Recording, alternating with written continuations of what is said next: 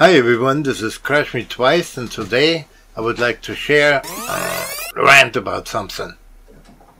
And there I was happily working on the 4th story mod, getting ready to cut an aluminum rod, when this happened.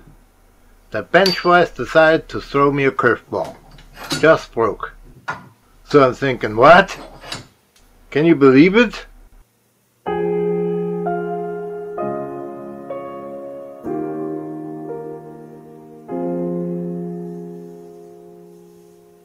I had this thing for over a decade and now it quits on me from 1 minute to the next in the middle of a project?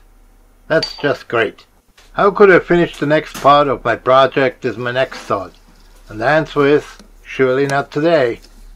I would be spending some time on figuring out what's a good vice and what it costs me and which one will not leave me hanging like this one. So I made a list of 3 vices. I'm not sure which one to get. What's the best one for my shop, but I need definitely to choose one of them to get going. If you have any suggestions, please leave a comment below. But it certainly won't be a Master Force because the Force wasn't with it.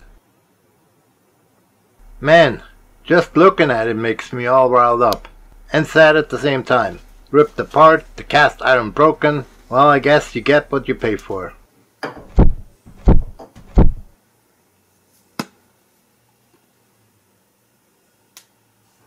Anyway, you can understand that the current 4th story mod project is halted for a week or 2, as I can't work without a vice.